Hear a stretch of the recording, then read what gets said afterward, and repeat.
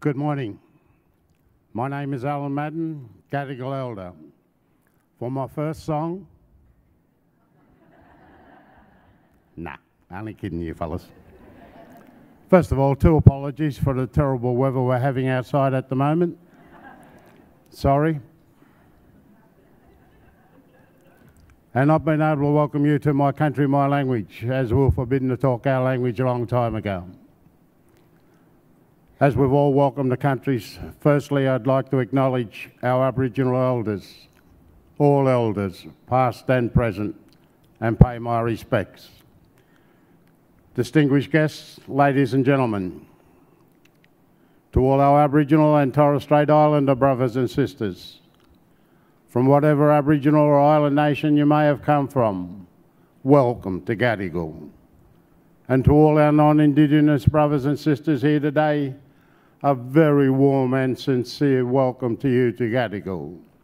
No matter where you've come from, whether it be across the seas, across the state or across town, once again, a very warm and sincere welcome to you to Gadigal. And as I've mentioned many times before, was, is, and always will be Aboriginal land. Only 3 things shorter than that: coming, taxation and going. It is an honour and a pleasure to be here today to welcome one and all to Gadigal. Gadigal is one of 29 clans of the Eora Nation. The Eora Nation is bounded by nature's own, the Hawkesbury River to the north, the Pean to the west, and Georges River to the south. And in between those three mighty rivers is the Eora Nation. And in that nation, there are 29 clans. The clan's land we're on today is Gadigal.